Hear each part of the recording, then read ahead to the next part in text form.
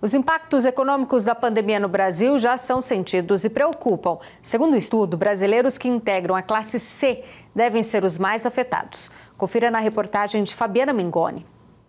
A ordem da vez é economizar. Com a pandemia do novo coronavírus, a economia do Brasil está sendo afetada e, para muitos, o impacto já pode ser sentido. Segundo um estudo que analisa o consumo de cada classe social definidas de acordo com a ABEP, a classe C1, que são as famílias com renda em torno de R$3 mil, deverá ser a mais afetada nesta crise.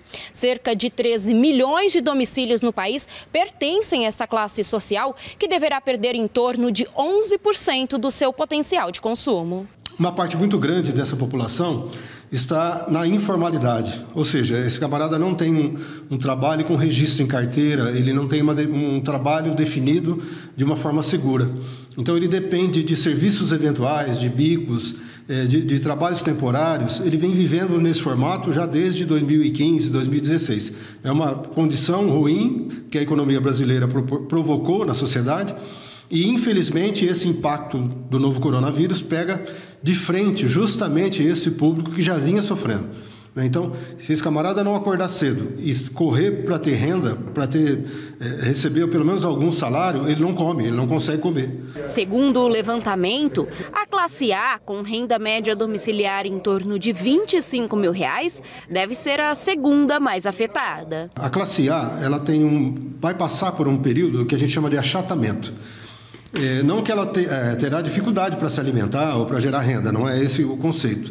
Mas ela vai passar por um achatamento de redução de investimentos, mudança no comportamento do uso do recurso,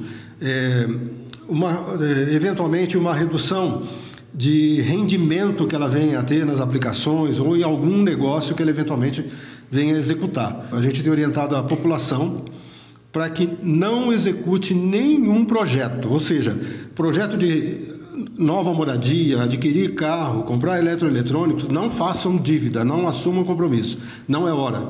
Nós vamos até novembro, dezembro, num período muito crítico. Fabiana Mingoni para a Rede Vida de televisão.